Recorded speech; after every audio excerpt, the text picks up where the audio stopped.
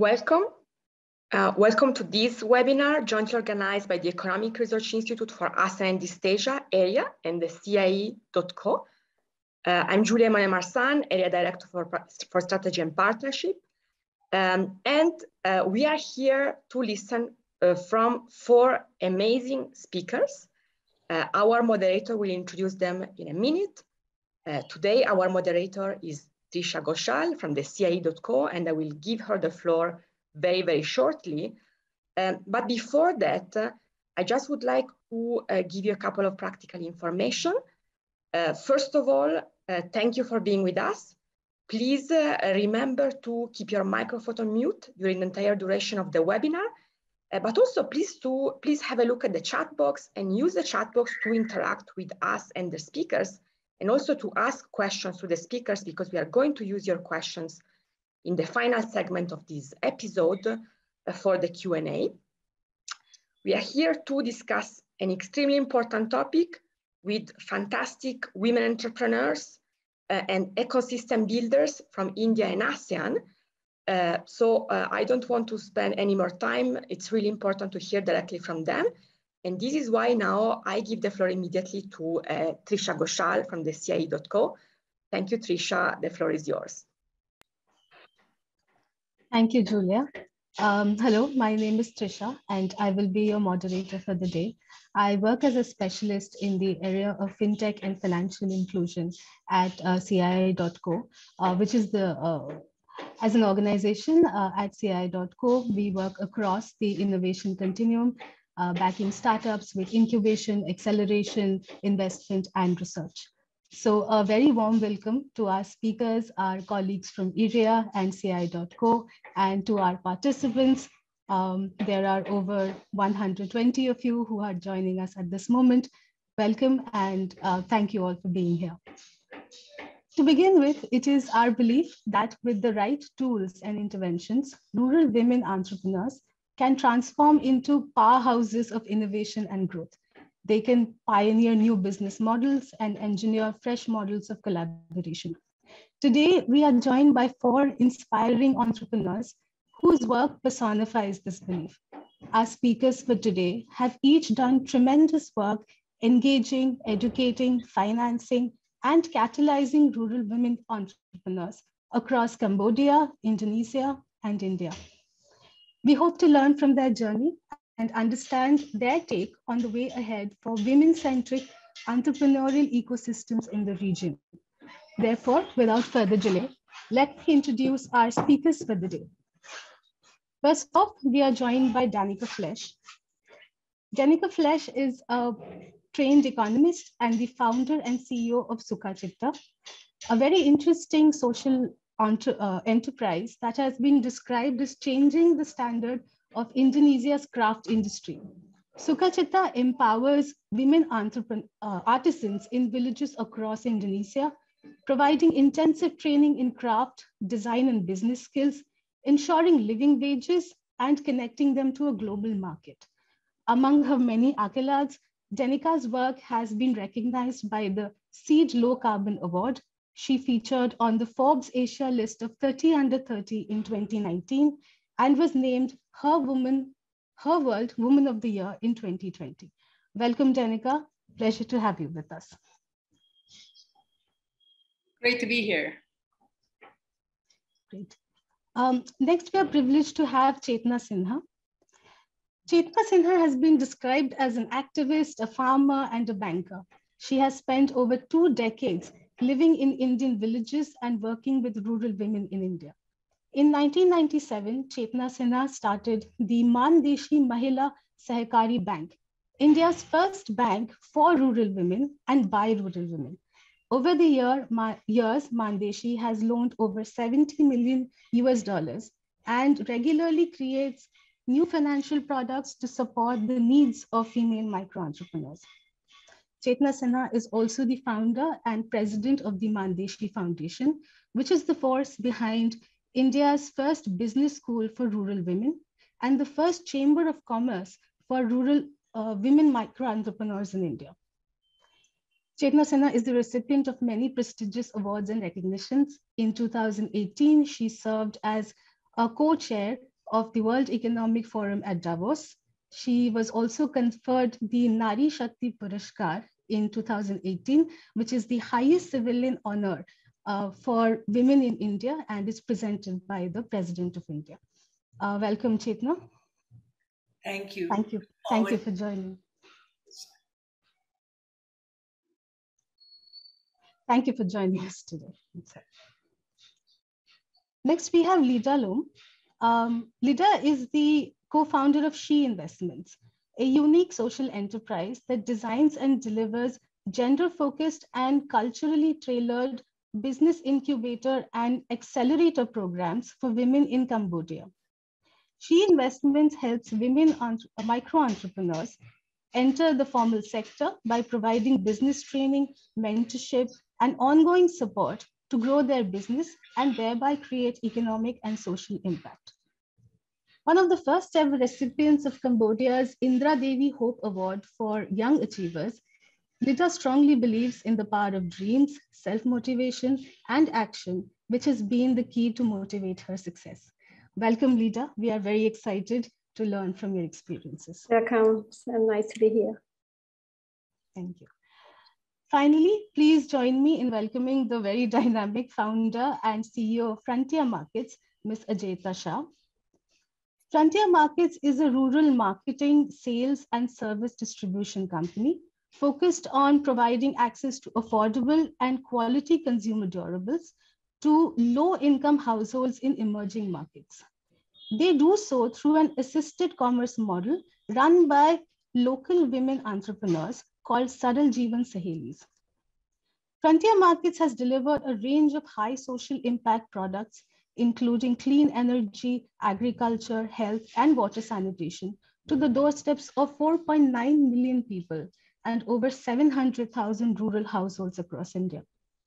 Ajaita Shah is an advocate for women-led transformational leadership and believes in rethinking how market-based approaches and social innovation can be leveraged to deliver scalable impact. Among other recognitions, Ajaita is a recipient of the Forbes Top 30 Under 30 Social Entrepreneurs Award and the United Nations Women Transforming India Award. Welcome, Ajaita, and thank you for joining us. Thank you. All right, so I'll just straight away dive into the discussion, and I'd like to go to Danica first. Danica, to begin with, tell us about the story of Sukhachitra. How was Sukhachitra built from the initial vision to the current business model, and the impact that you have had on the lives of thousands of rural women artisans in Indonesia? Right, so hello everyone, my name is Danica and I'm the founder of Sukhachitra. We're a social enterprise based in Indonesia that works to end the exploitation of women who make your clothes. So it's important to note that I actually had virtually no fashion background. I'm actually a development economist and I returned to Indonesia because I wanted to contribute to Indonesia. And there, I started doing my research, going village to village, and I met the women who changed my life. Because I grew up in the city, I always thought that clothes is just something that showed up in stores automatically. And meeting these women was the first time I actually saw how our clothes are made. It was beautiful, women making things with their hands in their homes, but at the same time, I couldn't help to notice their struggle. It was heartbreaking for me to learn that 98% of women who make our clothes don't even earn a livable wage. At the same time, I was noticing just how dirty our current practices for clothing production is. 25% of the world's water pollution, in fact, is caused just by how our clothes are being dyed.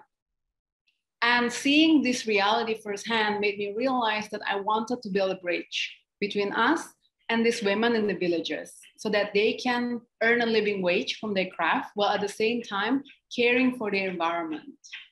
So I started Sukhachitra back in 2016, 5 years ago, with only 3 women.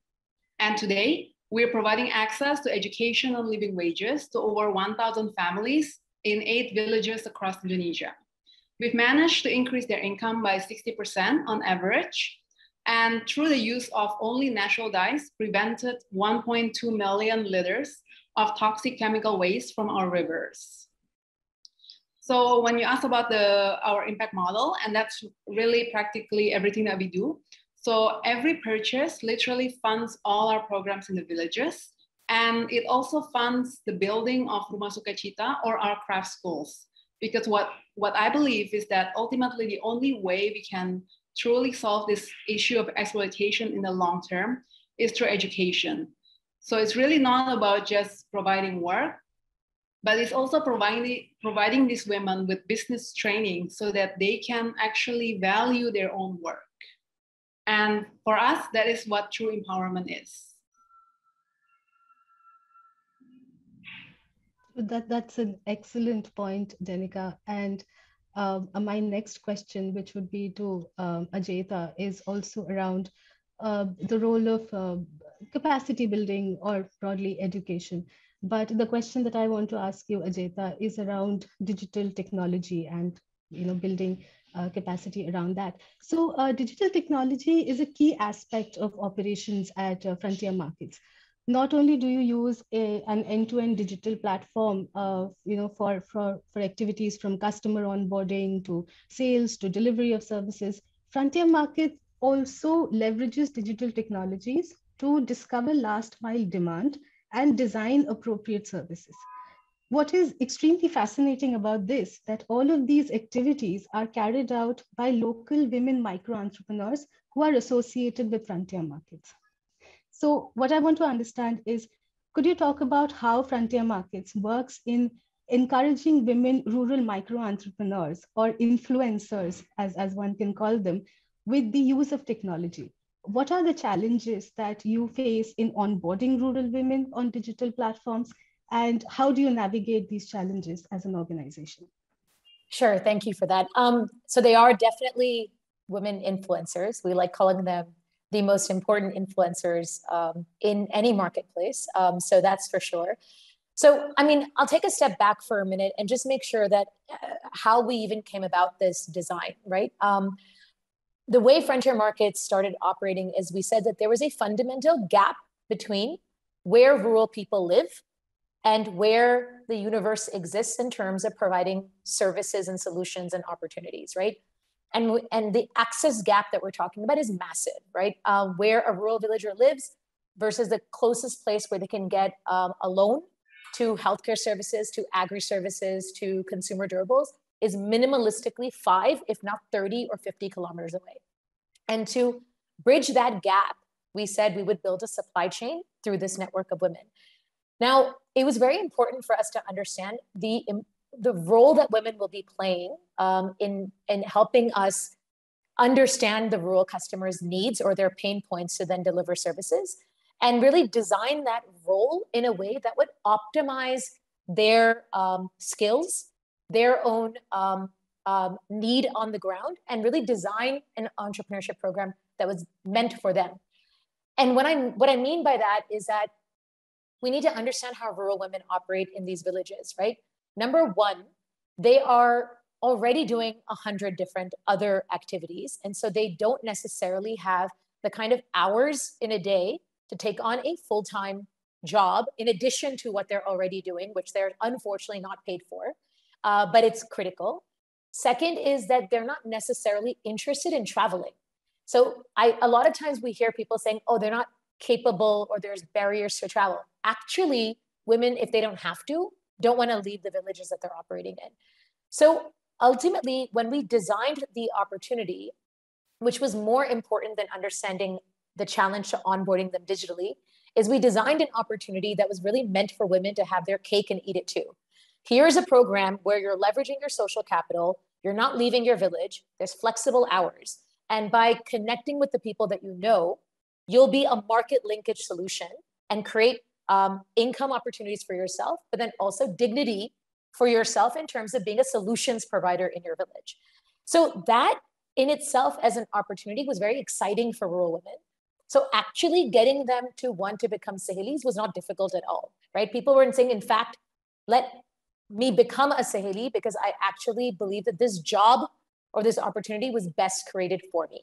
Now, the digital challenge, of course, is that do these women have smartphones? Do they have internet connectivity?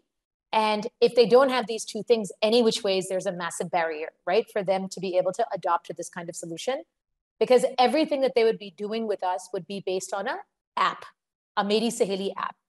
But ultimately, if they had those two things, a smartphone, even just a smartphone, not even internet, but a smartphone, the way that we created our technology platform was that we designed it with them. So we actually designed it where it was simple to use, easy to understand, voice enabled, localized. So actually getting them to learn how to use the app, there is a training tool that trains them on the go on a regular basis. So the barriers that would have otherwise existed, right? Not comfortable using a smartphone, not necessarily knowing how to collect data, not necessarily knowing how to communicate with these entrepreneurs or what to even showcase on a platform. We kind of built the technology in a way that it would reduce those barriers. Nonetheless, I think the larger challenges still do exist, that no matter how good your training tool is, there is a gap in terms of experience, right? Most rural women, even if they have a phone, they don't have it with them on a regular basis. And even if it is their own phone, they're slowly catching up on all the various things that one can do with a smartphone. Everything from, adding contacts to your sheet, making sure the phone number is correct. But at the same time, they've also gotten very savvy on taking photos, knowing how to use WhatsApp, knowing how to showcase things, knowing how to make phone calls. So it's been a combined effort, I think, on saying, A, make sure you're designing the right income opportunity that makes it very easy for you to onboard women. B, make sure your technology is actually designed in a way that you're understanding the barriers that women have in terms of, which is not their fault, it's an experience issue. And C, bridge what they do know to continuously train them on the fly. And I think that's worked quite well, but it is an ongoing effort, right? We still do support them with other tools that are digitally capable. Small things that we know are challenging to scale this is that women don't know how to find Google Play Store, download the app and then get their user ID, right? So there are other ways to fix that, right? Using WhatsApp, we now created a quick link. People just have to click on the link and then there's an automated process for them to take on things that they're not aware of. So I think these were small learnings that I think we've had over the period of time, designing, finding simple processes that can be educative materials to let people know how to do certain things, but then most importantly, create a job opportunity that actually excites them so they want to actually be coming on board and earning income effectively. That's very interesting. But you're, as I understand, you're talking about a graduated approach, that you start where you begin with what they know, and then you sort of top it up with more information, more functions, and ease the cognitive load, the ability to absorb new information. Thank you for that, Ajaita. Lida, I'd like to come to you now. And the question that I want to ask you is quite adjacent to what Ajaita was just talking about. So, Ajaita spoke of digital, rural women who are digitally naive. They do not know how, they don't even own smartphones. And she emphasized how creating an income opportunity incentivizes this sort of an uptake and enthusiasm to learn. What you have done at She Investments is you have created something called Kotrareel, which is a bookkeeping app. And bookkeeping app that helps rural women micro entrepreneurs manage their businesses, understand business functions, understand the financial tools and knowledge that they need in order to manage their business on a routine basis. And these are complex concepts. So how were you able to sort of bring all of it together into an app that functions effectively? And also, so that is my more specific question broadly also, what do you think are the current gaps in how digital and financial tools are designed for women entrepreneurs in rural areas? Okay, thank you. Before I answer the question, the first, you all hear me clear? Yes, we can hear you. Good, thank you. Yeah. So to be start, I maybe start a little bit why we call she investment, and that why we come with the all the funds create innovation with our financial tool for our women, and also the digital literacy for our women currently. Yeah. So I can say the gap of that, but let me bring a little bit of the history. So there was. When we start share investment, we are thinking of like bring the women to investor, like lead them to investor. But when we deeply study about the investor and when we deeply study about our women in Cambodia, there's a huge gap. There are more than 65 women in Cambodia. They are running business, but they are very micro and small. And that's the reason that, oh my God, that is the idea to bring the investment. So it's kind of like meet together with all other two co-founders from Australia, and then sit down together and we decide to do like a huge assessment together. And we finally said that we are not the right step yet for the investment for the women in Cambodia.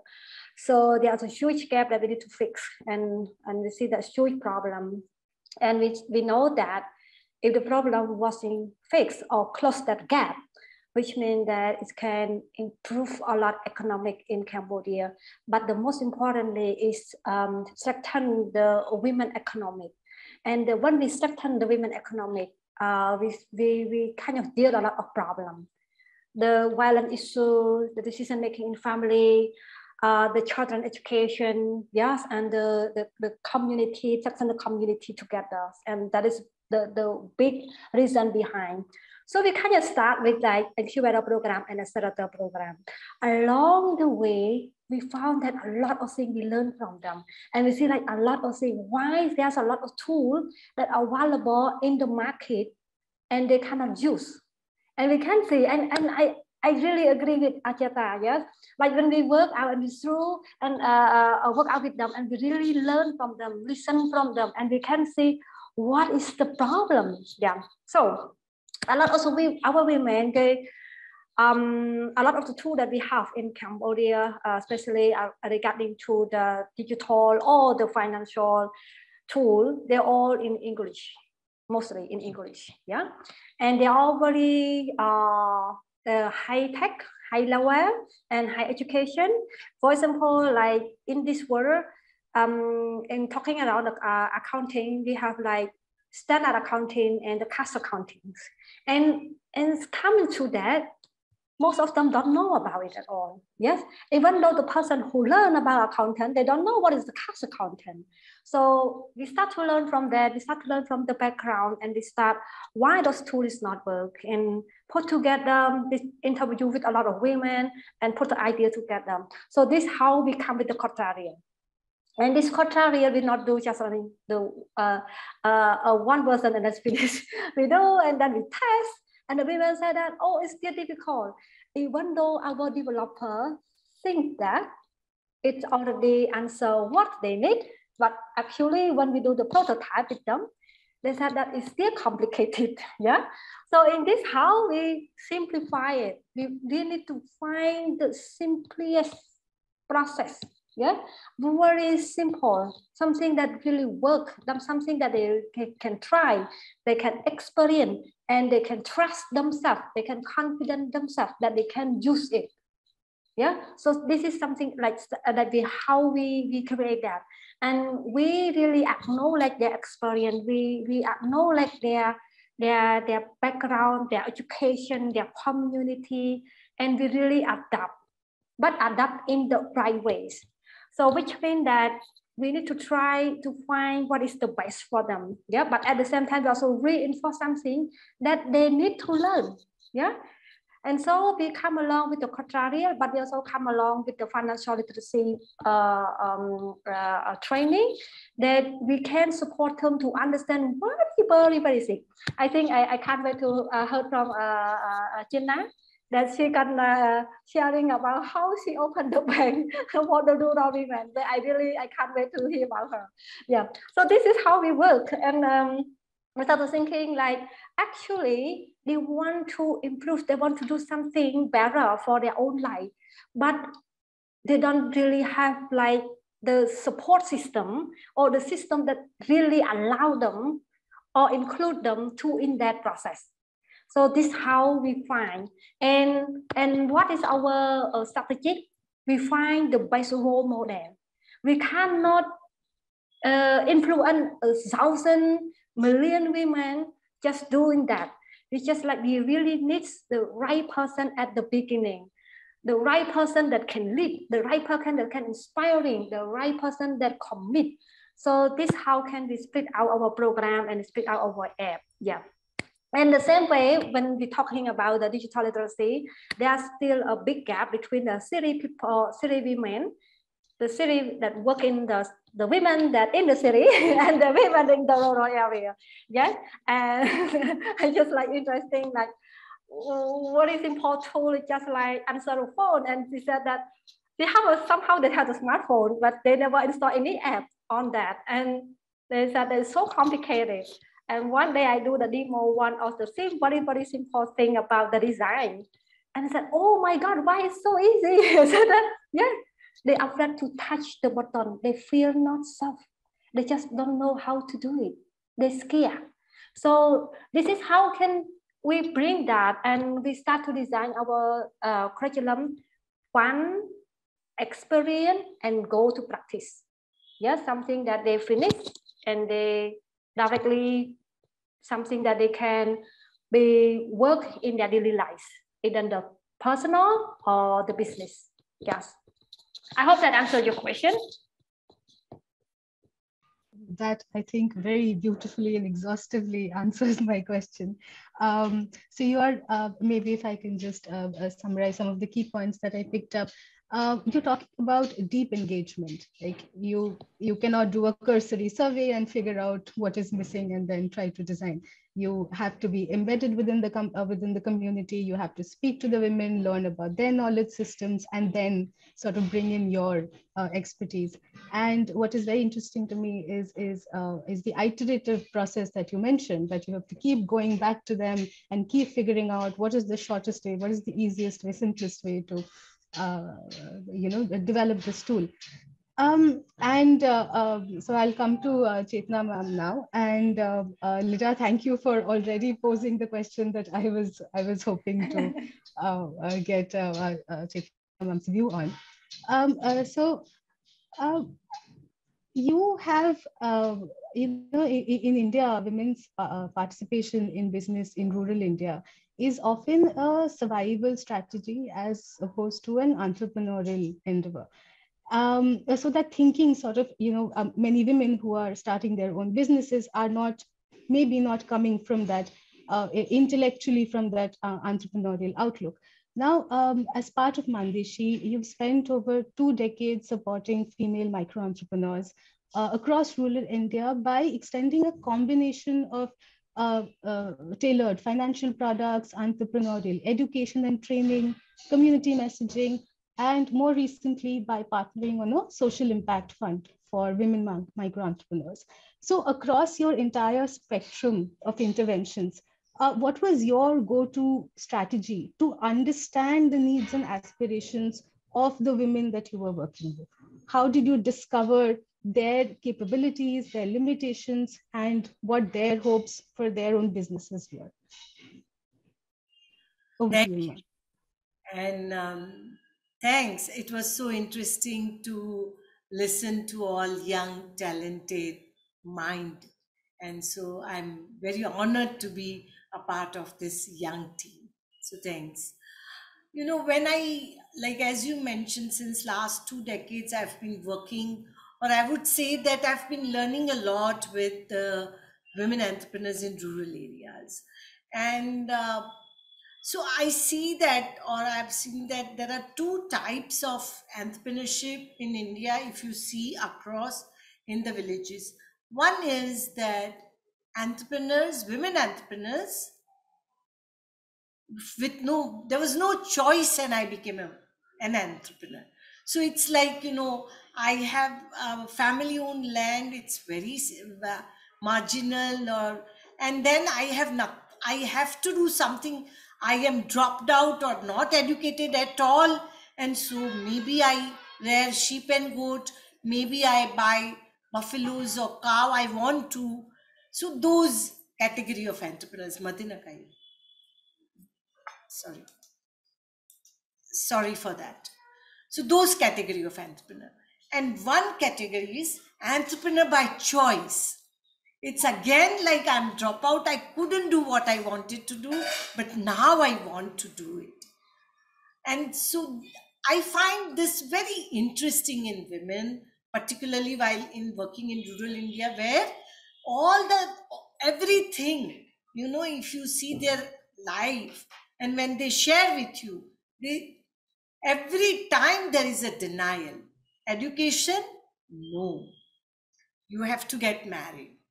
After marrying, you want to start a business, or even before, parents will say, no, whatever you want to do, you do it after your marriage. So no support for even if you want to become an entrepreneur. After marriage, something to do, no. Have children first, be mothers, then you do whatever, and no support at all. If any losses are going to happen, we don't know anything. You will have to leave the house. So that is the situation. In that situation, I saw that even in spite of all these challenges and denials, women are savings, because they have seen that from their family to the whole other setup, that is mainstream setup, is like banks or institutions, colleges, schools, markets, everything. In your house, there is denial everywhere. And in spite of that challenging situation, they are ready to save, to buy either a buffalo or to buy some small machine where they can start the tailoring part or whatever, very small things, small dreams, and saving lonely to do that. And so that actually, and then coming with so much ambitious, like, how should I do it? And that was how this Deshi Bank came up. I'm not going into those details, but I'm just saying that this is how rural women start their thing. Start from me, show the action of savings or whatever, and then see what support I'm getting it. And that in spite, that support does not come from your loved ones or family or even the mainstream market member, and then see that how collectives I can form and do it. And that's how, so even Deshi Bank was the formation of women coming together. Of course, I mean, my role was very significant, but it would have not been possible if women would not have come forward to say that, okay, we want to save, we want to mobilize the capital, and yes, we'll do it together and get the banking license. So that one thing, which is that, yes, we can do, that confidence and courage they have within themselves, which gives us an inspiration to go ahead. And when I say that, now I would come to share that today, with like more than Deshi has reached and impacted more than 500,000 women in across 3 states of India by providing capital, by providing credit, and not only just providing loans or debt, but helping women to save and get the loan, make themselves credible in the banking sector. It's not just getting an access from the Deshi Bank, but make themselves. And how do you do that? Is that whatever, create those ecosystems. So you have your own rating, be part of the mainstream rating, that is CIBIL rating. All these ratings are there in the banking sector, where if your ratings are good, then you get an access to capital and all. So that is, prepare yourself for an access to the mainstream sector of the banking and the market. And so then these sectors will be ready to invest in you. That is one. And then the second part, which Deshi Bank takes it very important, is that, and I will share you one of the story of one of the women from whom we learned so much, is Ranjana, who actually, of course, during COVID, her whole family lost the job. Her husband was working with builder, lost the job. And she was actually doing a small job of tailoring, and supporting the family. And her plan was to support her daughter to go to the graduate school. But when everybody lost the job, she was like, nowhere. How would I be able to make that sure that my daughter does not get dropouts as I have been? And so she came forward and she said that actually I want to set up a small factory of masks. And we thought that, in all this situation, she has a plan. Now the matter is that how do we make sure that she can do it? And so then we decided, Mandeshi has a bank and business school. So we saw that many women can come with such plans. So how do we do it? So the first thing we worked out is that what she requires is to set up the mask unit. She's ready to learn how to use the machines. So machinery. So design the hypothecation credit product for women to buy the machinery. Clear-cut banking credit product, which says that we will give you loan for buying the machinery to set up your manufacturing unit. Very clear. And it's a hardcore classic banking product. And I find it that it has to be defined in such a way that the mainstream banking sector will pick it up as a very important product where you are not going to get the NPAs. So hypothecate that if the repayment does not come, you take the machine so that women will repay in time, and you train your women that you have to repay monthly installment through business school by financial literacy. So we designed that and she bought the machinery. But now she wanted to buy the cloths, right? Raw material, everything. How would she do that? So then create another component of the credit product for working capital. So provide a working capital loan and hypothecation loan together. And that working capital loan can be like, but whatever you have saved, 3 times of your savings. So here also there is an accountability that I save and you give me 3 times of a savings. So banks feel confident. Why I'm saying this is that if we tell bankers that, you are not doing your job, then they will say poor people do not repay. So no. Poor people are ready to save. They are ready to put their money first, then you put it. So you get the confidence. So then we designed this product and give a loan to Ranjana. You know what is the result today?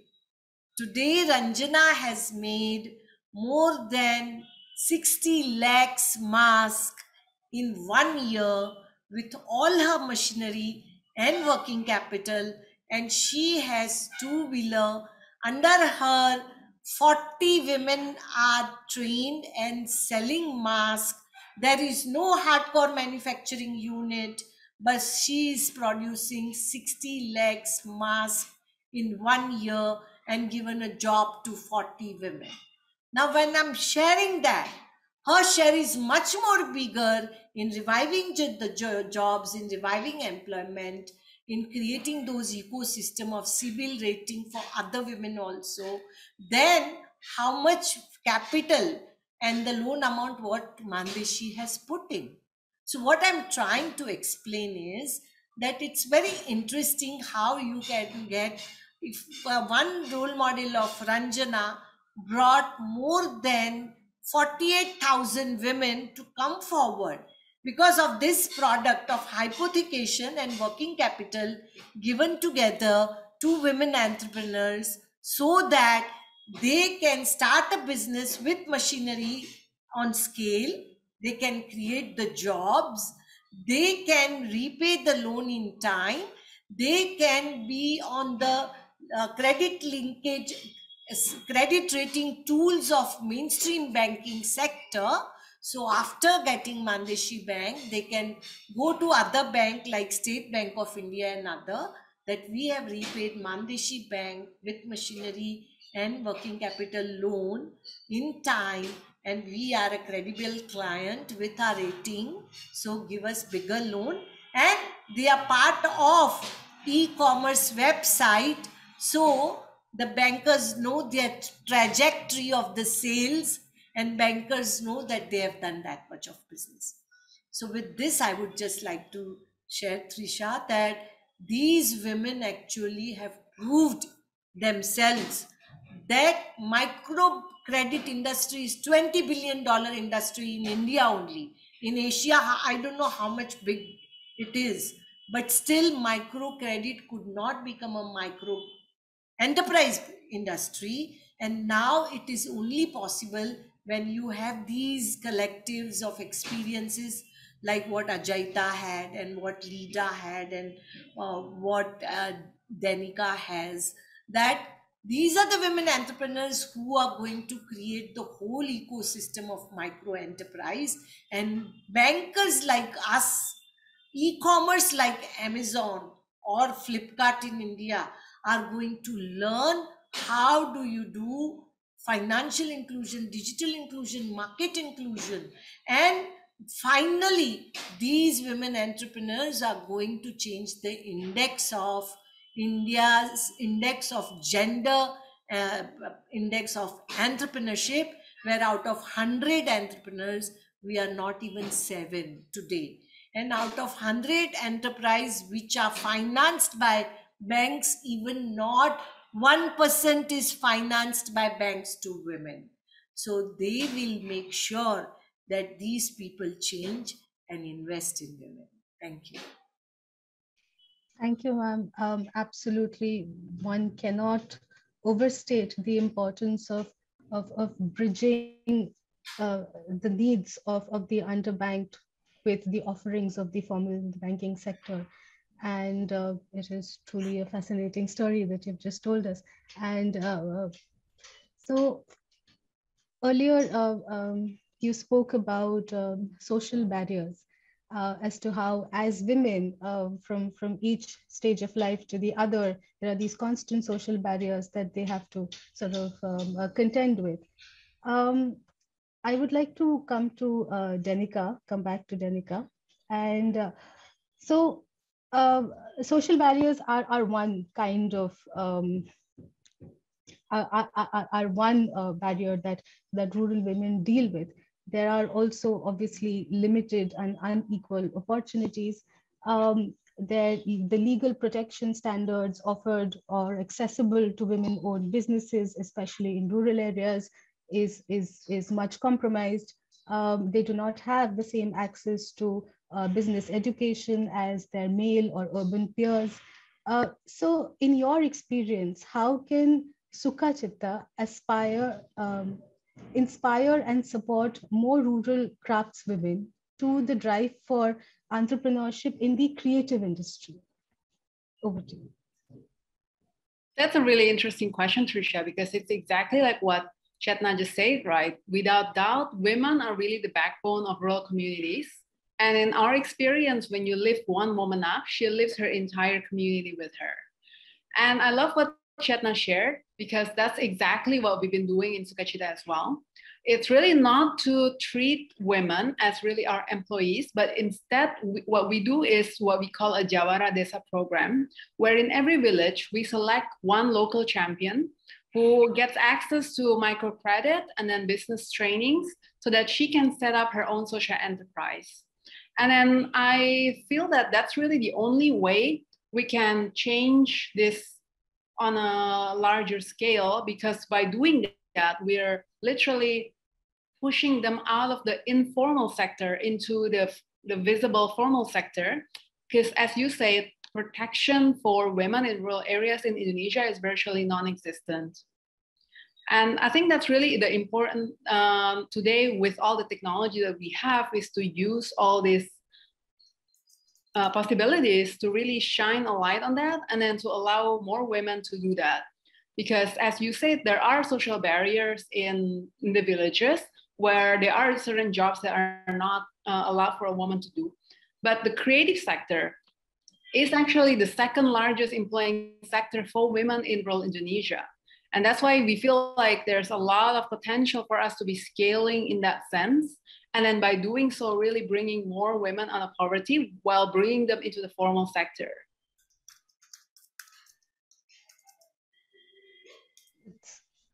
Thank you for that, Danica. Ajaita, I would like to bring a similar question to you. Given the current Indian startup space, what do you think, what kind of business models or frameworks do you think would be most effective in engaging rural women in entrepreneurship? So we have spoken about barriers. Danica just spoke about the sort of gaps that women in Indonesia face. So in the Indian context, what do you think would work best in order to inspire that kind of an entrepreneurial drive and confidence, probably?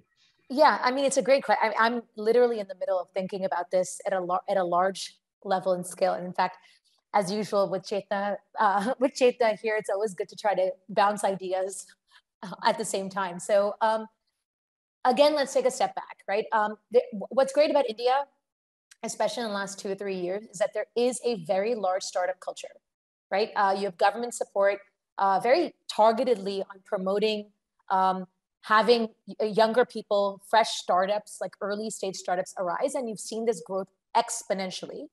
And then there is even a percentage or a portion that I would say has been coming in with a gender lens, which is whether it's through the Women Empowerment Platform, economic platform through Niti Aayog, or whether there are these accelerators that have come together.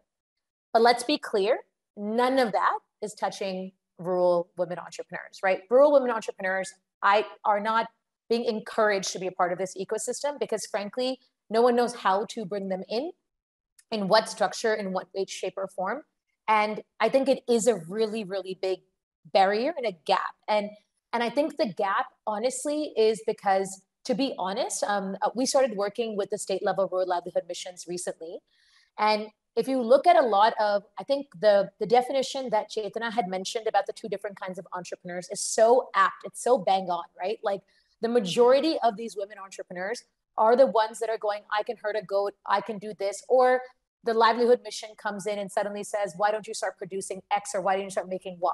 And all of a sudden you have this like disaggregated ecosystem of individual entrepreneurs that are making things because someone told them that they should, and have no idea how to sell it or where to sell it and actually grow their business, right? It's a really big gap, right?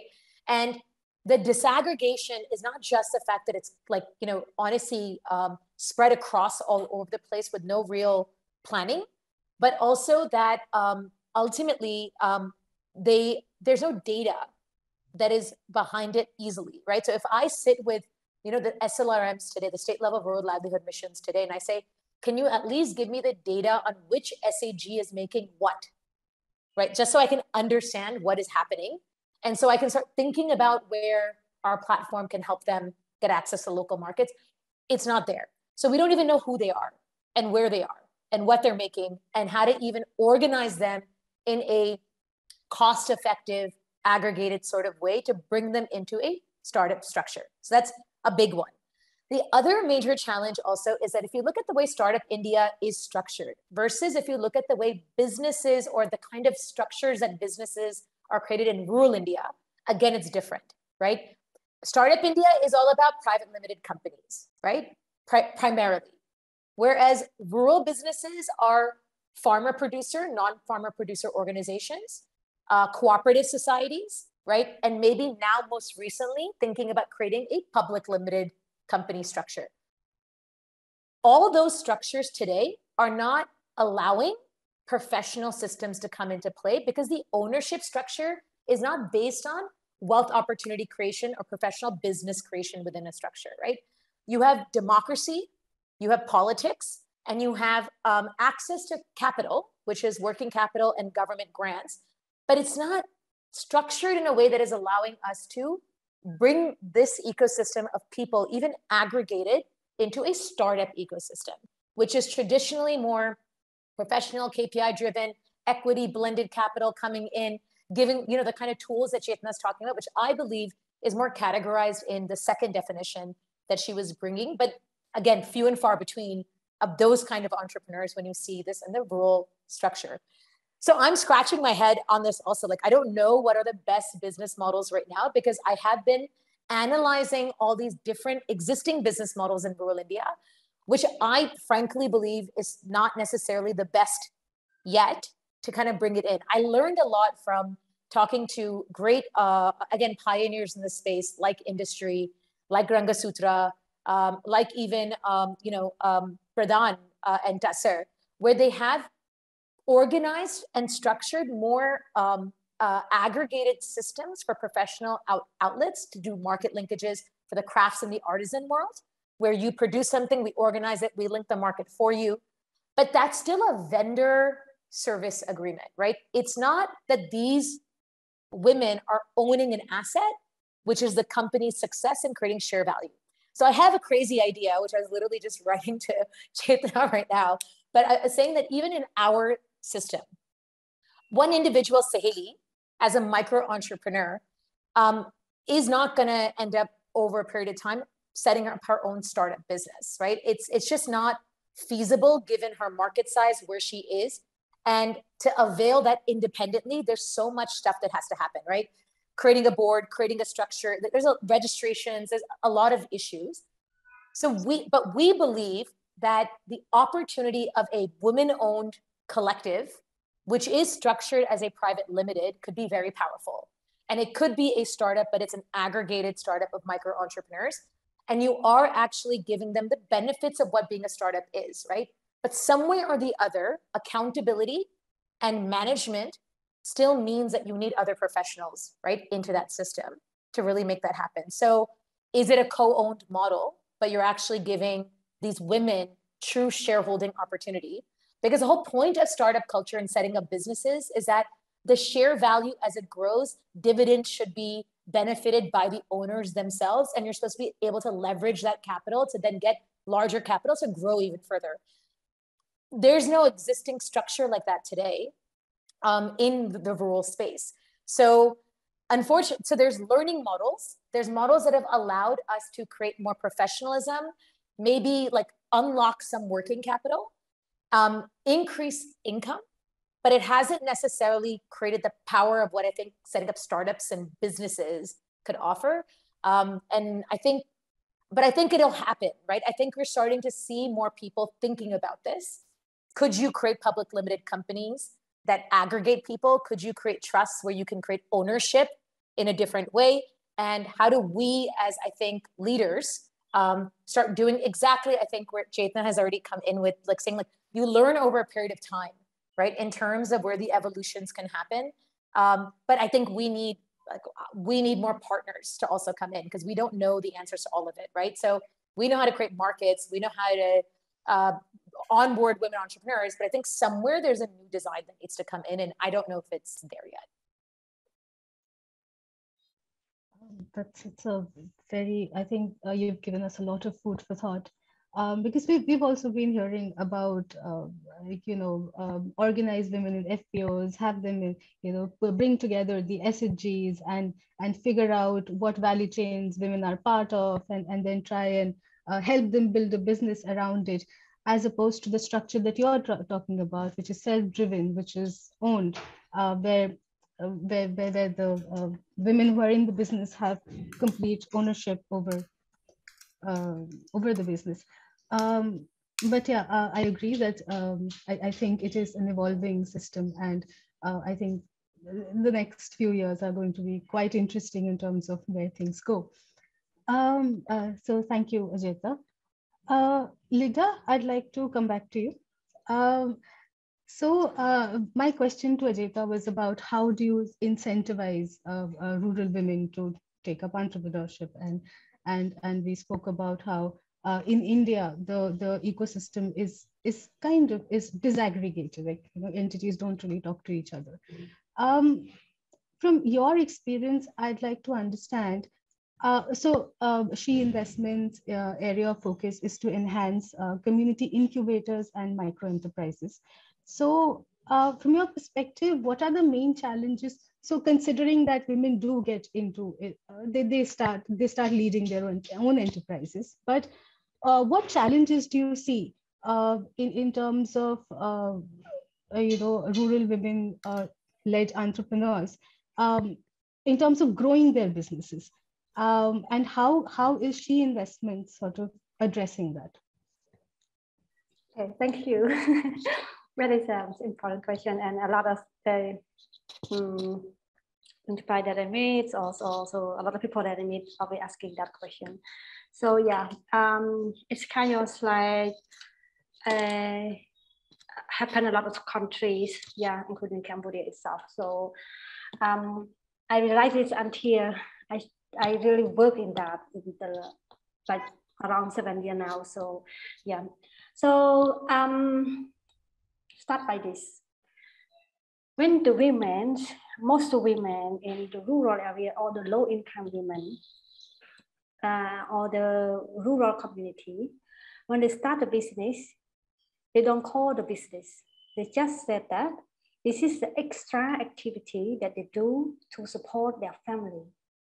So, which means that they don't see themselves as a business owner.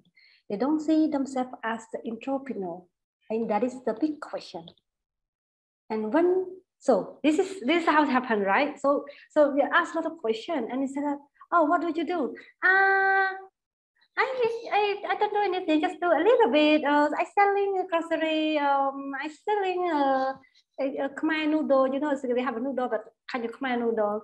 And we asking them, "Do you see themselves as a business owner?" And they said, "No, I just sell a little bit." You know, like kind of like that. Yeah. So it's kind of the big challenge, the big barrier.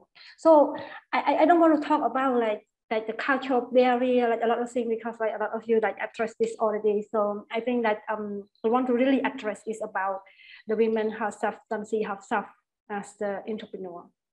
Yeah. So which means that the way that She Investment try to overcome the challenge, it try to understand how can we support them to see themselves as the businesswoman, as the entrepreneur, right? So, and we believe that the mindset is the way out.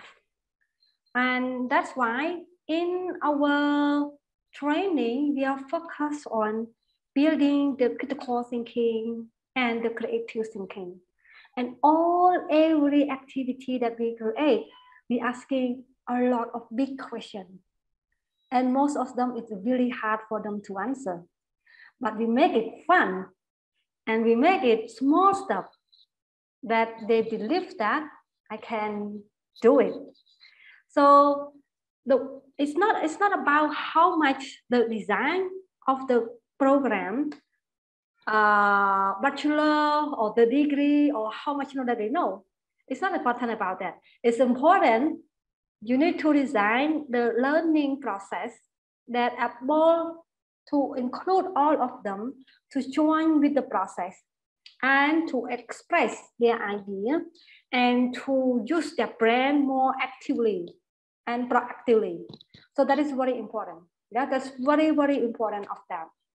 And when we believe that, when we do that kind of a system, like involve them with a lot of questions, problem solving, and also like they have like a group coaching together, a woman coaching a woman together, and they can find like the best solution, and the solution is right for them. It's not right for me, and it's not right for co-founder, and it's not right for the funder, but it's right for them. And just small action change, like they do and repeatedly do it, and the small action can change a huge result. And I didn't believe of that, right? So that's one thing.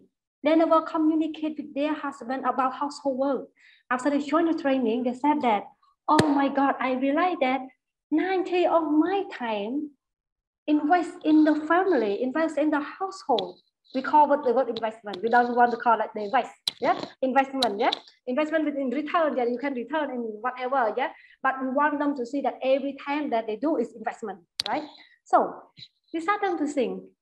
We're asking only one question: do you want to keep to doing this, or do you want to change this?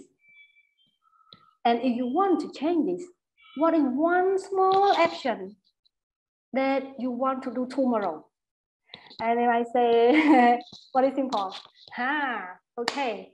I might talk with my husband to share only one small thing, just send the kid to school.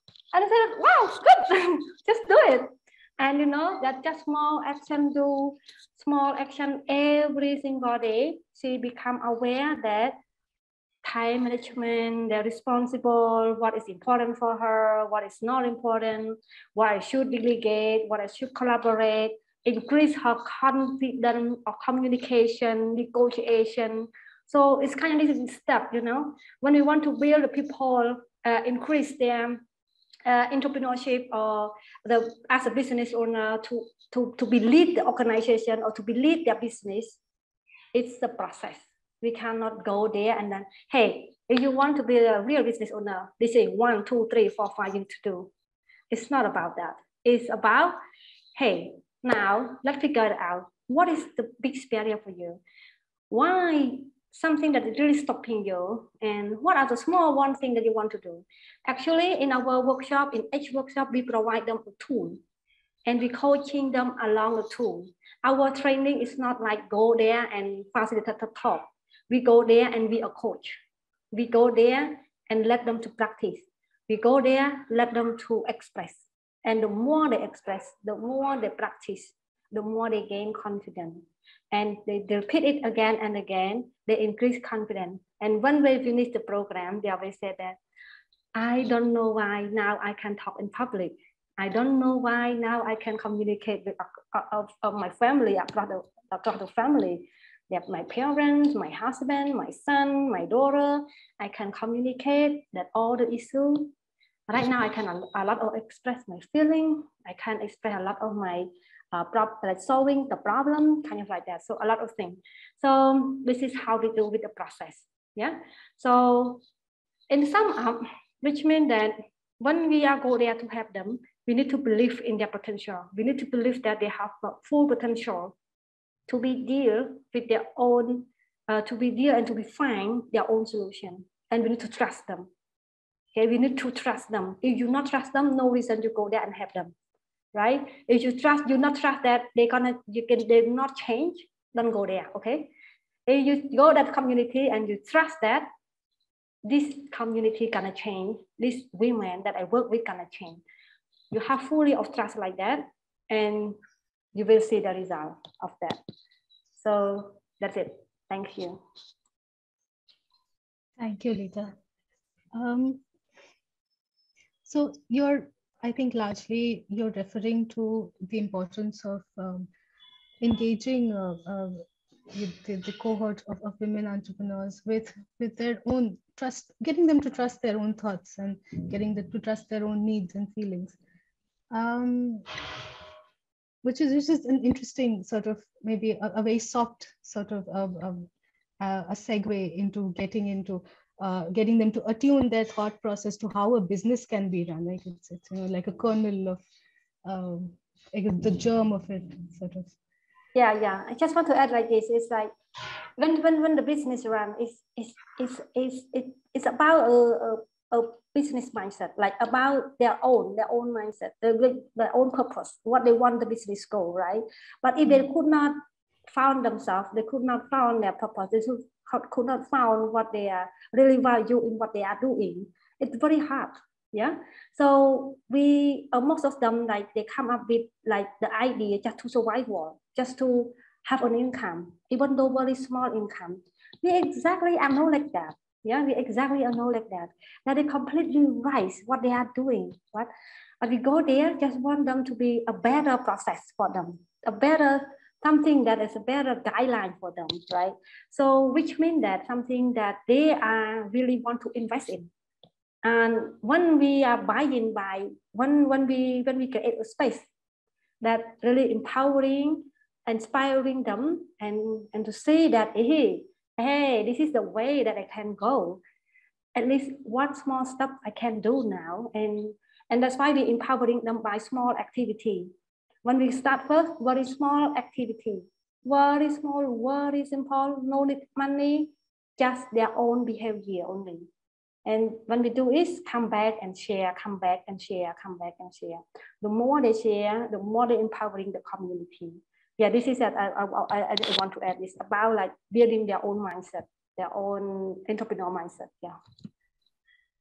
In incremental doses of rise in confidence.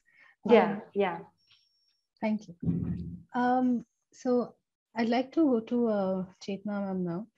And so broadly, also want to bring you in on the same question that while starting a business in itself is a big accomplishment, women micro-entrepreneurs, they face ongoing challenges with respect to funding, growth, scaling.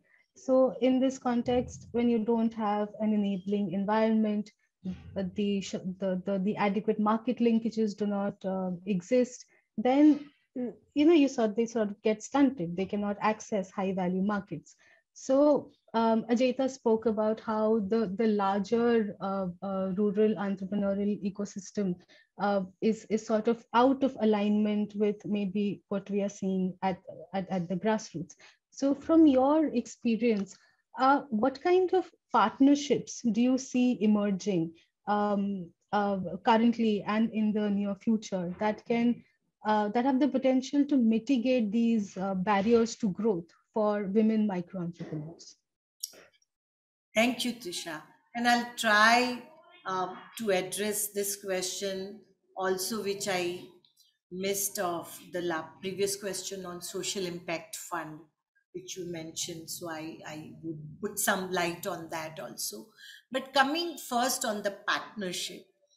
So, and also I was very convinced what Ajaita said, that, when you're looking at the partnership is, the partnerships, what they are offering, like either it is a government or it is the corporate world coming with the CSR money, or it is the semi-government like SIDBI, small scale industrial development corporations, or Janadhan with the public banks, nationalized banks, right? Where these are the partnership who comes with to support women entrepreneurship.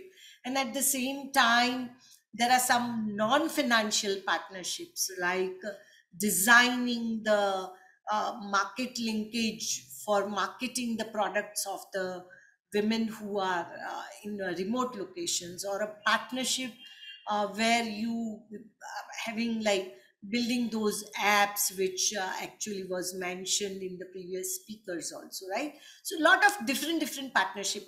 One side finance, and other side ecosystem building partnerships. So let me give you some concrete examples where Deshi built the partnership and how the challenges were addressed.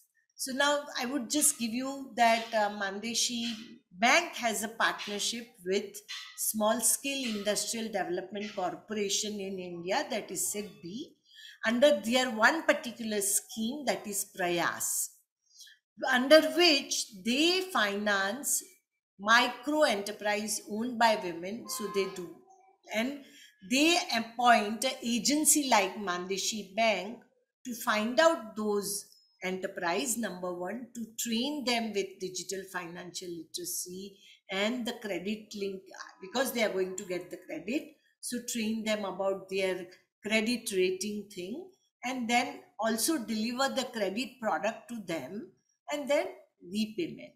So we had a partnership with, and of course, when you have these huge partners, they also talk of scale. So they would say, like, lending to say 5,000 women and some crores of rupees, or I would say millions of rupees. And then at the same time, when you are implementer, you also need to get that margin to, because those partnerships are not grants. You have to be sustainable with your margins, what you will be earning from the borrowers in that way. So we did partnership with SIDBI, and we agreed and did MOU also. Now, when I'm saying that, these MOUs are also very important.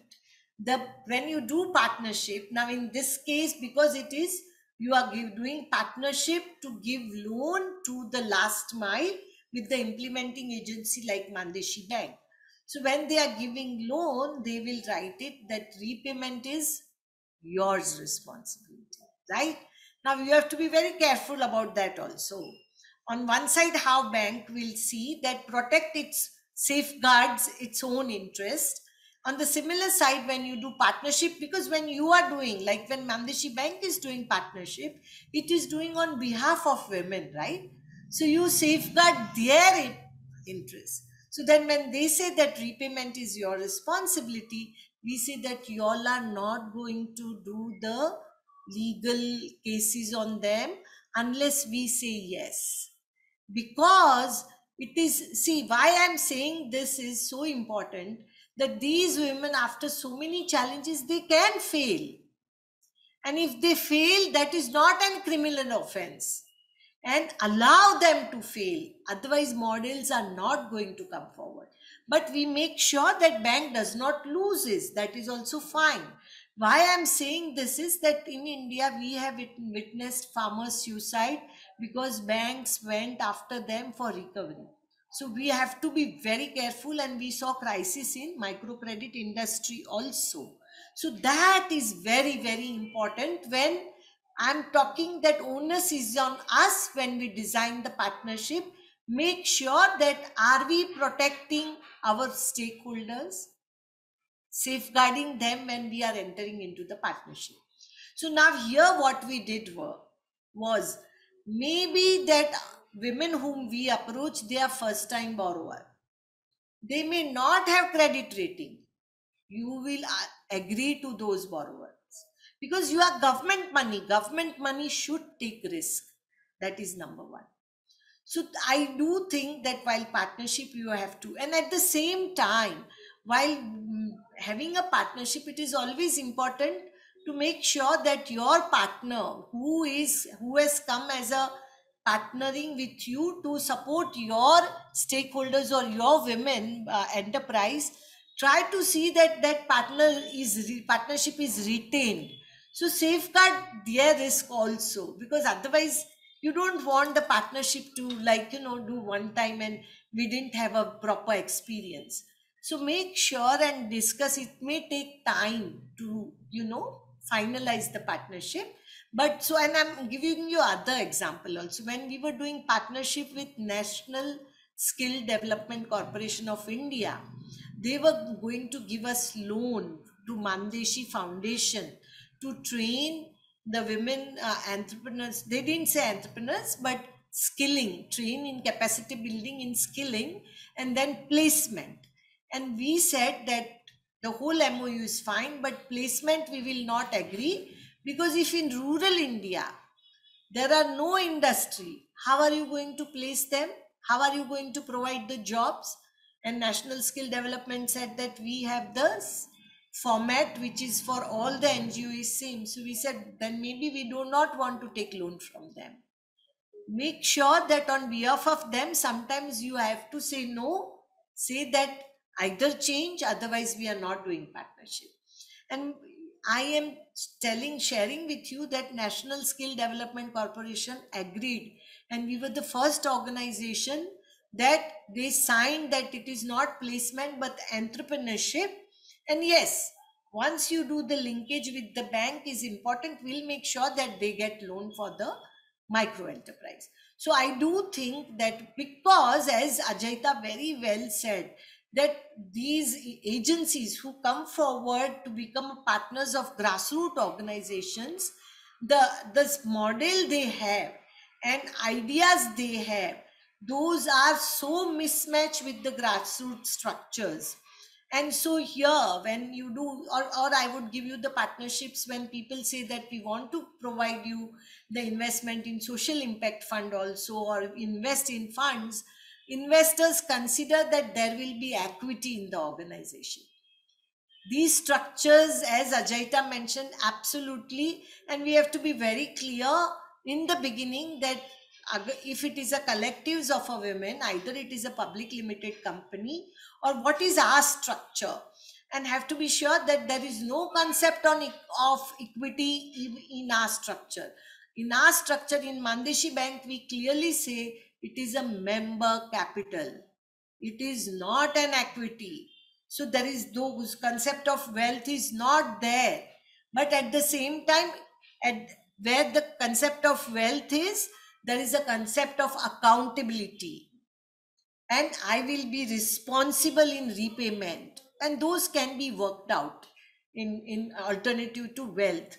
So I'm just sharing these things, Trisha, is that I know that I'm getting into bit technical things, but these are very important. And why I'm sharing is unless we discuss these things, we won't be able to go beyond credit, joint liability group lending to individual lending. Because individual lending comes with a risk. In joint liability group lending, there is a peer pressure of 4 other women who are going to help to repay the loan. In individual lending, no, and women, there is no, and you are talking about non-collateralized loan, because women do not have property. So these collectives are going to play the role of collateral, and which means that these collective capital is going to play the role of equity, wealth, whatever you say, as an collateral. So these partnerships are very, very important, and I shared with the Sidbi and Prayas. But also while doing this partnership, sometimes we have to take the responsibility that our partners have to redesign the way they are working with the last mile borrowers who are in a very different situation. Here I would like to give you the example of Jan Dhan account. In India, there is a Jan Dhan account where, and unfortunately, it has a very big component of Jan Dhan account is not just opening the account, but if women, say street vendors, they open this Jan Dhan account, there is a component of 10,000 rupees overdraft facility. Now that overdraft facility is made available for the working capital of the micro enterprise who are most below, like who are street vendors, right? So say, I'm giving you one example. So we did partnership with them also. And we said, we will get Jan Dhan account opened, but provided our women will be able to get with State Bank of India, I'm talking now. The partnership before I talked about SIDBI, Small Scale Industrial Development Corporation, where individual lending was given. Now I'm talking about the partnership where we did with the State Bank of India under Jan Dhan, and we said we will get their account open, we will get them to do transactions, we will get their digital, mobile banking, so mobile number linked with the account, and but provided they get overdraft facility under the Jan Dhan account, which means cash credit, which helps them to have a working capital loan, that type of. And we will make sure that these loans does not become NPA. Because you have to make banker confident and about the NPAs particularly. Otherwise, bankers will not come forward. So here I would say, Trisha, that while designing the partnerships, you have to work out what are my pain points and what are the pain points of partner, and make it negotiable in that way that how we can, while doing these partnership, how is it possible? Otherwise, as Ajaita mentioned, that you have come up with a great idea of startup, and then you realize that these startups only IITians can do it. No other people can do it. I mean, we have done a lot of things and given a lot of things to IITians, right? So there's no need. MIT is there for them. India government does not need to do anything for IITians. MIT is doing. So I find it's very, and Ajaita rightly mentioned, like, it's so important that for whom you are designing or whatever government policy is there, it is addressed to whom, and understand the ecosystem of them. And I would lastly give you another example, because Ajaita did talk about. Ma'am, I'll stop here. Ma'am, it's extremely interesting, and the richness of that you're bringing to this discussion is. I wish we could go on for much longer, but unfortunately. unfortunately, we are at a point where we have to open the floor for Q&A. Members who are participating, if there are any questions that you would like to ask us, address to our speakers, you can address specific speakers or pose a general question. Please add those to your chat box, and I'll pick those up. Thank you, ma'am. Apologies again for cutting you off. It's always good to be. We should always have a separate session where we're just all engrossed in listening to Chetna, because I could keep going and listening, because I was taking my own notes of things that I was learning. So just saying. It's fine.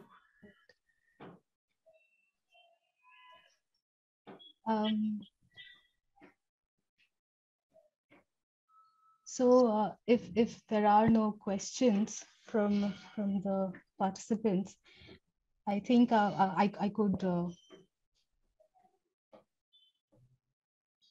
I think I could move on to maybe Danica.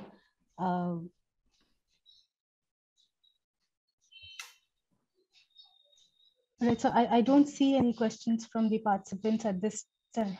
Oh, we do have one. This is addressed to Lida.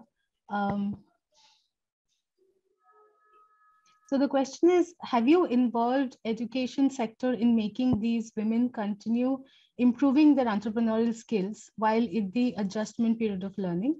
What specific roles have they extended to these women?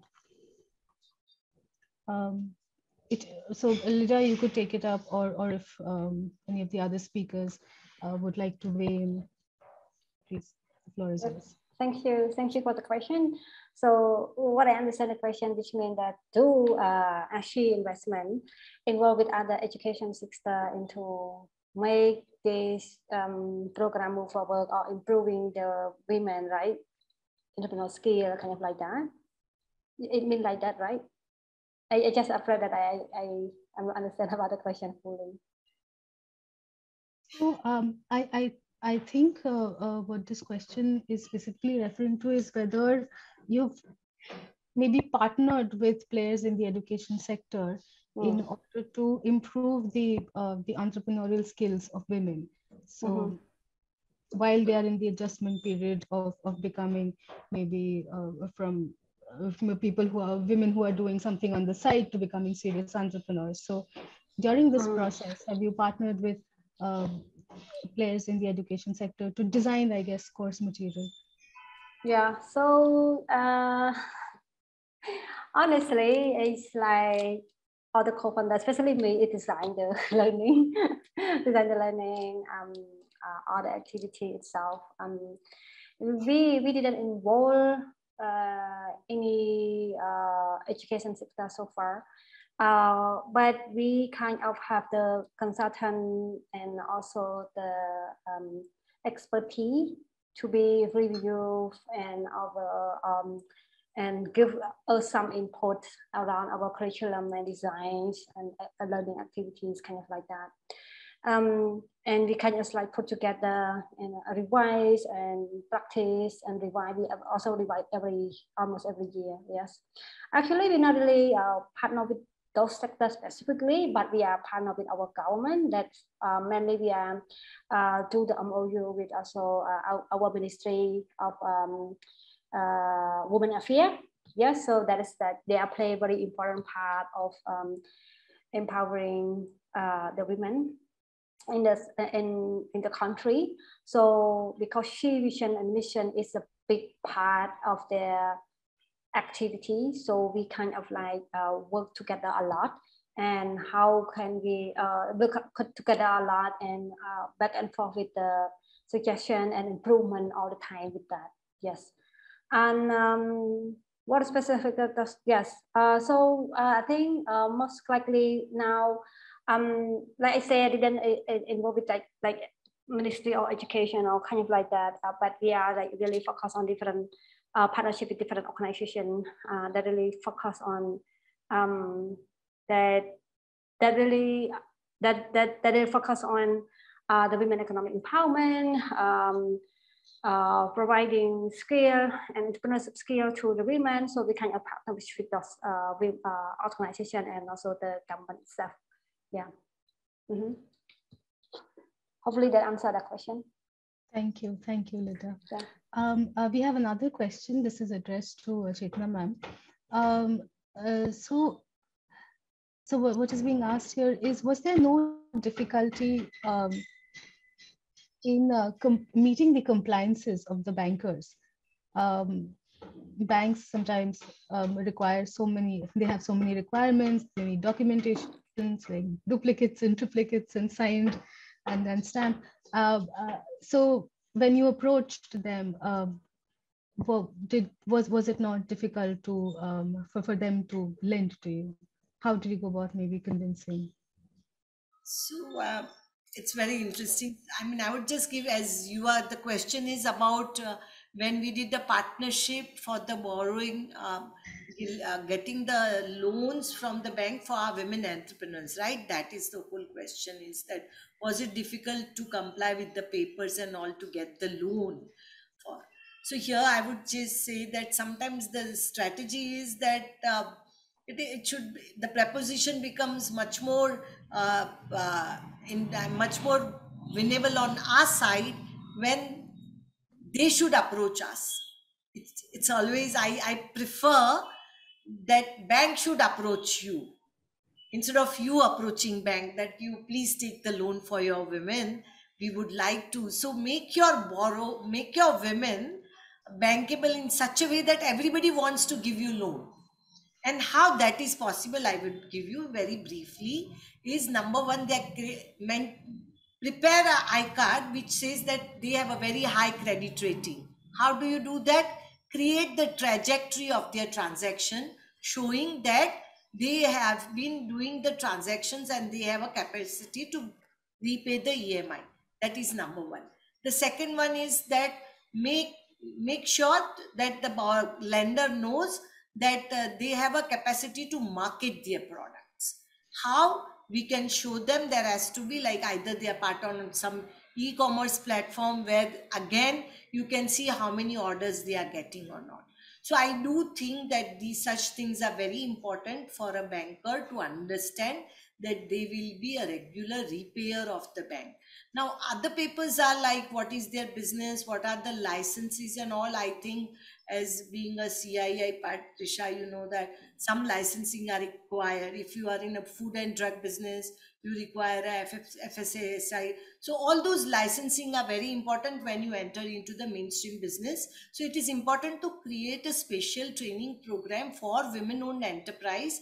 And it is, I mean, I'm just saying Mandeshi as Chambers of Commerce for Rural Women, the whole effort is that you have their accounting in place. And these are not to make a very fancy balance sheet, just working capital and buying and selling sheets.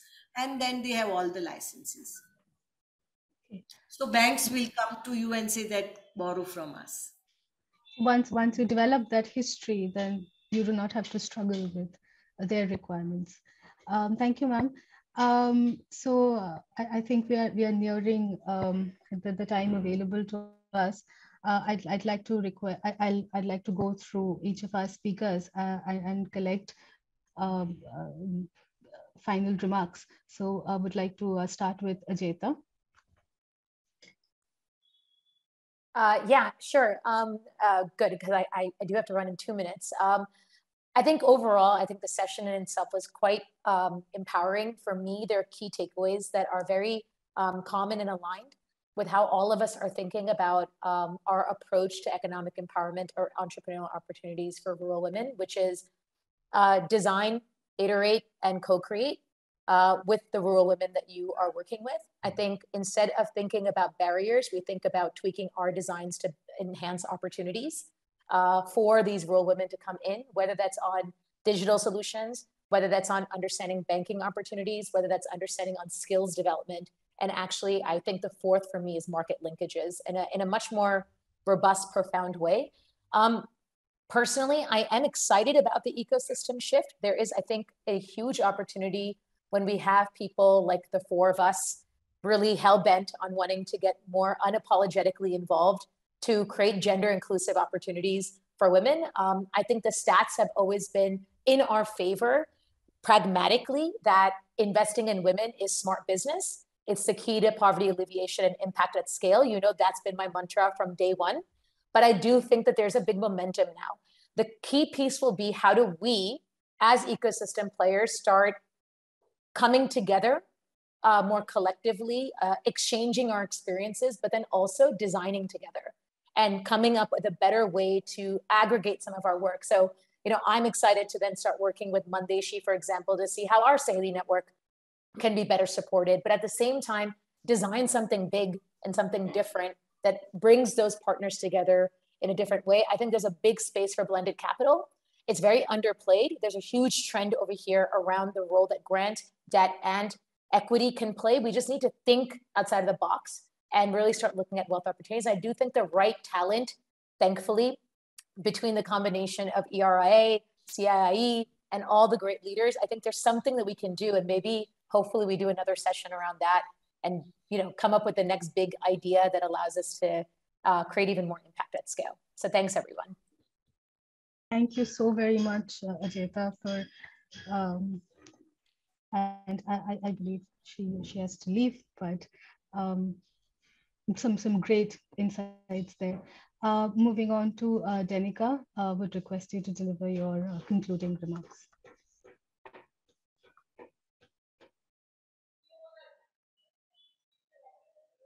So I completely agree with Ajaita. Programs that are meant for rural women should really understand the specific situation that rural women are in, to understand the social and cultural constraints as well. But at the same time, I think what I really want to highlight is also our role as consumers and how our choices can really impact these women, even though we'll never meet them. But by actually being more mindful and aware in our purchasing choices, we can actually create a better ecosystem that supports them on a grassroots level. Thank you.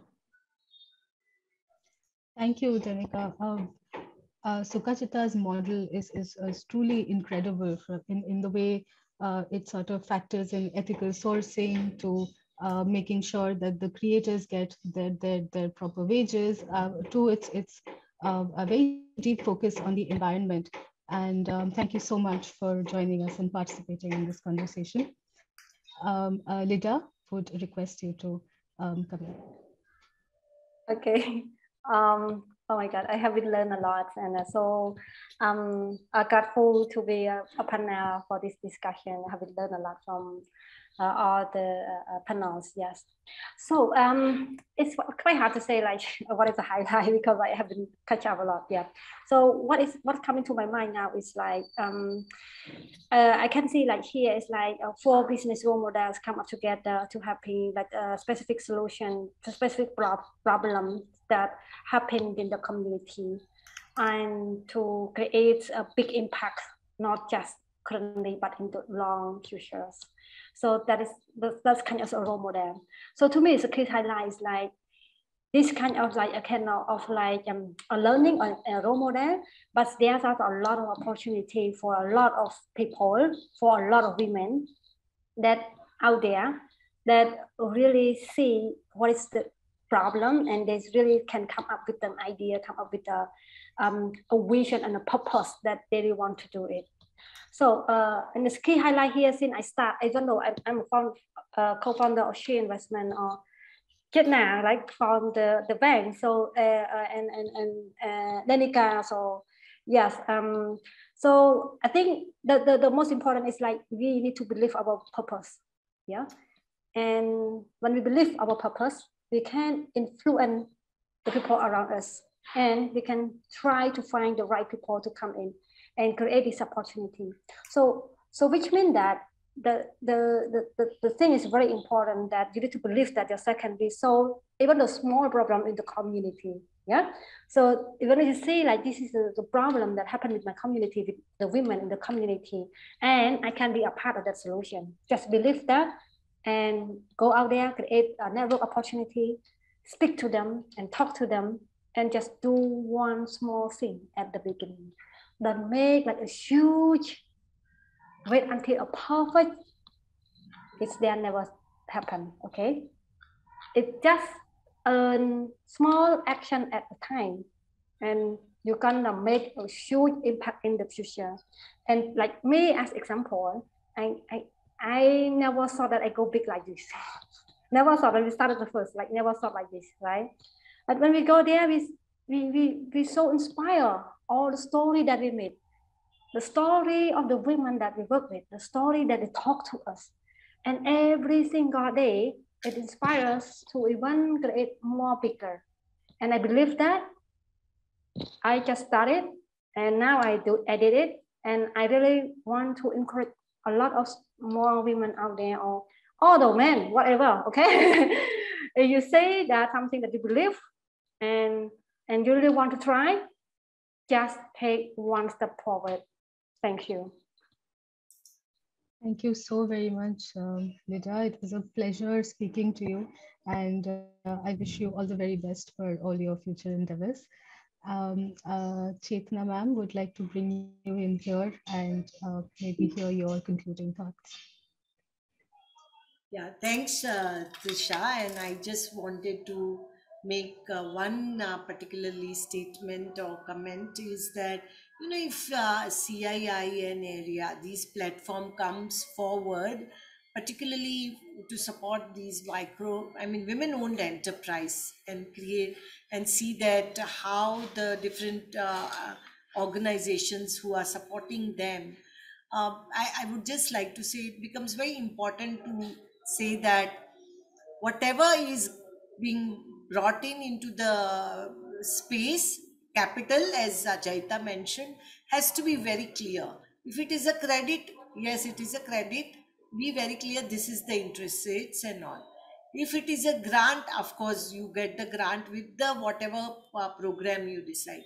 But if it is a social impact fund, then it has to have a low interest or low return social interest, because you want impact in return with your investment. So I find that when in blended finance or everything, people do talk of social impact, but generally it is not social impact, because you also want return and you also want impact. So two together you cannot have everything, no. When you want impact, which means that you have to sacrifice little bit of return. And I do think that these things should be spoken very clearly on the platform, that people, those who are say that we are social impact investors, be ready to sacrifice your return. Thank you, ma'am. I think everyone will agree that there is tremendous scope for synergy for individuals such as yourself, Ajaita, to come together and talk about the models that we can expect to see in the near future and that we can together build for the near future. Thank you so much. I'd like to speak once again, thank all our 4 speakers for joining us and all the participants who took the time to sit through the program. And I'd like to pass on the floor to Giulia for her concluding remarks. Giulia, over to you. Thank you very much, Trisha. I think we had an amazing discussion. We all learned a lot by these fantastic speakers we had today, so I don't have very much to add. I just want to say that this is the beginning of a conversation, so I really hope that we will have the chance to welcome our speakers back, because there's so many more things to keep discussing, to keep understanding. Therefore, many thanks once again to all of you to stay here with us until late in the afternoon. And yeah, let's stay tuned, let's stay connected. And I think we can now close the webinar since it's beginning to be a little bit late. Thank you so much once again.